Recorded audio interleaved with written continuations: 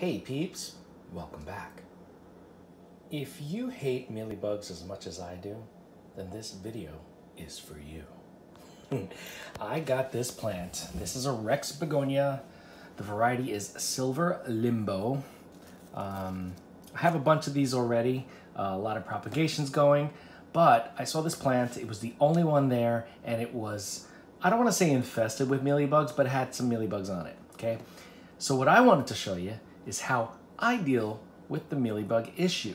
Now, I don't like to use, chemicals that are like pesticides, for example. I don't like to do that. I don't want anything that's potentially harmful to myself or others or even animals, even though I don't have any animals here at this point. But I just want to show you the methods that I use to kind of keep them under control. If I need to quarantine a plant because it comes in with some mealybugs, which happens all the time. I mean, things happen, you know what I mean? A lot of times they hide in the leaf axils or, underneath some dead leaves or on the bottom. You can't even see them half the time. So I can't fault anybody for sending me something that has, a bug or two on it. If it's infested and it's obvious, then I'm like, all right, you gotta be more careful. But anyway, let's see if I can find any. What I did was I took this plant and I just slapped in a wick and I put it into one of these cups just so that I can keep the moisture in the soil consistent. One thing about the soil, it is not very good soil. Okay, you can see I don't see one piece of perlite in here. But it's a small enough pot and it's an old enough plant. You can see these rhizomes are pretty big, so that it's an old plant. It's not like it's like a newly propagated plant. So it's going to drink up the moisture relatively quickly. I'm not going to repot this right now because I'm going to do one thing at a time. And first thing I'm going to do is address the mealybug issue. So let's see if I can find some mealybugs to see if I can point anything out to you so you can see. I'm not sure if that's one in there. Let me see. Mealybugs, where are you? I mean, I already started treating this, but I said, let me do a video on this because it's very common. Mealybugs are common indoor pests. Oh, looks like that might be one there. See that white spot in there? See if I can get my thumb in there. Right in there. That looks like it might be a mealybug. It's not focusing very well, but that white spot looks like a mealybug, okay? What I typically do, let me keep my camera on there. Let me focus a little bit better. What I typically do is I take my handy dandy 70% isopropyl alcohol, okay? They also sell in a lot of these stores like CVS, Walgreens, Rite Aid, all those places. They also sell like a 95% concentration, which I wouldn't use on plants unless you dilute it because it's pretty strong. You know what I mean? It's strong for me if I'm like sanitizing my hands because I use isopropyl alcohol all the time to sanitize my hands, my workspace, my tools, for the plants, everything like that. Oh, I think I just found another one. Let me see. Sorry guys, the camera's like a little crazy. Is that one? Let me see. Oh no, that's just a scar. Never mind. I thought that was one. So yeah, isopropyl alcohol, the 70% one is best. I put it in a little spray bottle, as you can see. And what I do is I begin, I think I found another one in there. I'm not sure. I start to spray the areas that I see them on to start. So let's go in here. This focus on this camera is horrible. Okay, you can see that in there, that white spot. Now watch what happens when I spray it. It will turn dark, okay?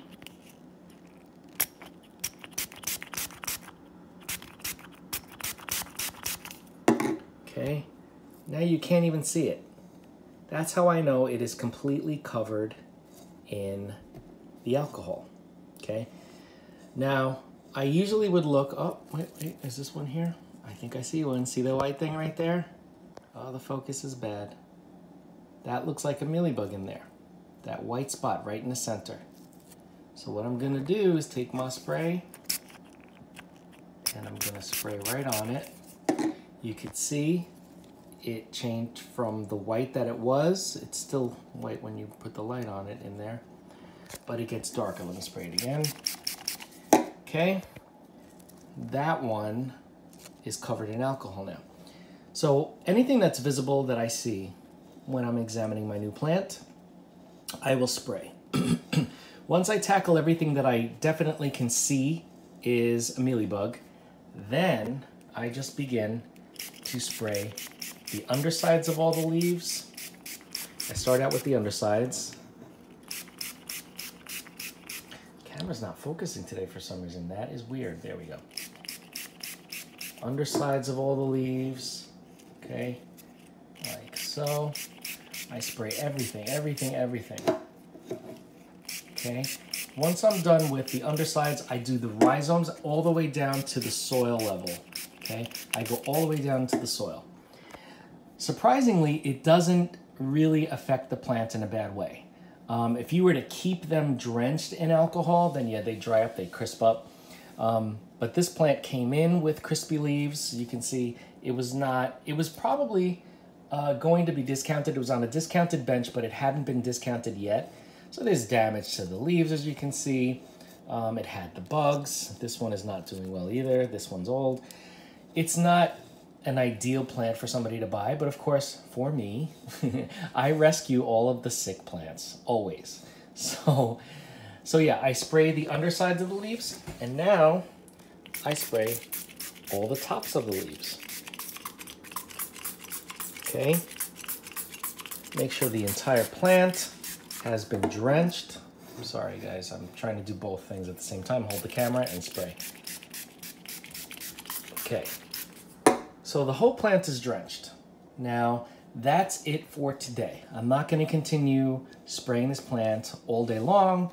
It'll definitely cause a problem for any of the healthy leaves that it does have. But I will do this every day. I'll do this every day for about 3 days. At the 3-day mark, I then go in before I spray anything and I look and I see, are there any bugs that seem to be alive? You'll probably find some white spots that are the dead bugs and their waxy coating, because even when they're dead, their coating it's like this waxy white secretion that they have. It'll stay on the plant, but you could just wipe it off with a Q-tip or something. As long as the actual insect is dead, I know that I won't have to continue treating. Now, with an infestation like this, obviously I'll do the 3 days. After the 3rd day, when it dries up the next day, probably the 4th day, I will check and see. At that point, I will continue to spray them down in general. Top of the leaves, bottom of the leaves, rhizomes, soil, okay? Because there are mealybugs, as you probably know, because I know you guys are plant people, that are soil mealybugs. So they're root mealybugs. They live under the soil on the roots.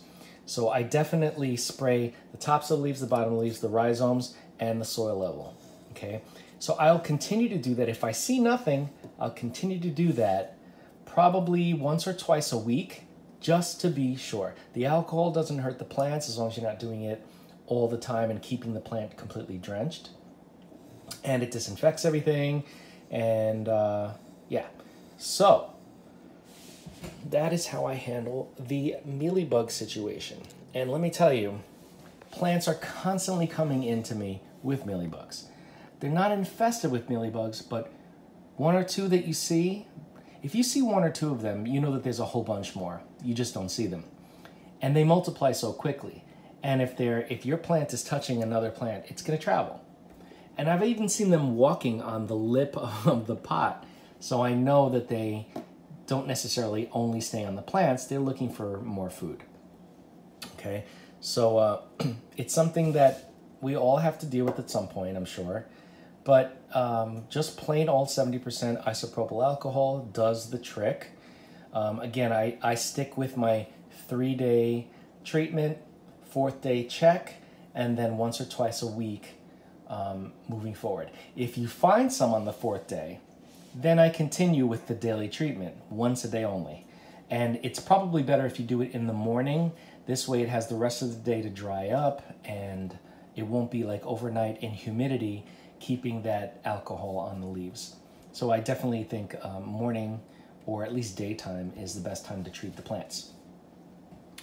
Once you don't see anything anymore, then the once or twice a week for about a month is all you need to do.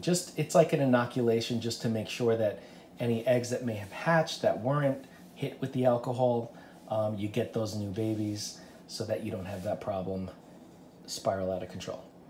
But yeah, that's how I handle my mealybug situation. And with the 200 to 300 plus plants that I have in my grow space, it would be a lot worse if I didn't do this. Let's just put it that way.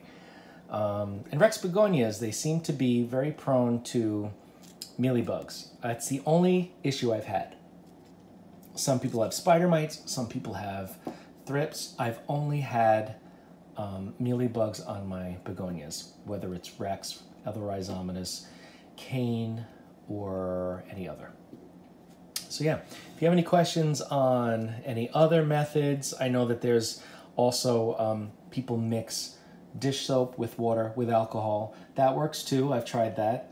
It's just if you don't do the percentages right and you have a little too much dish soap, you can damage some of the leaves because then they can't breathe. I find that the alcohol alone, even though it's more than a one-time treatment, it's easier for me, it works for me, and it takes care of the problem, relatively quickly. But I like the fact that it evaporates and nothing stays on the leaves. But those little bugs, they do not like to be covered in alcohol. Within minutes, they will die. Sometimes even within seconds. Anyway, if you have any questions about mealybugs or Rex begonias or anything like that, or what I'm going to do with this plant, because I'm going to be removing, once I get rid of all the bugs and I know that it's clean, I'm going to remove all of these leaves, these damaged leaves, and I'm going to propagate them. Because I'm not going to let them go to waste. Why would I do that? Yeah, like this one here. This is a beautiful leaf. I'll probably cut this in half, propagate this half, and propagate the stem half. Anyway, I love these plants. But yeah, if you have any questions on anything Rex, begonia, or begonia in general, or mealybug, because I've dealt with this on all different types of plants, and I treat them all the same way with the alcohol. Just reach out, of course. As usual, don't forget to like, to comment, to share, and to subscribe. Hit that bell if you want to be notified. And I will see you in the next video.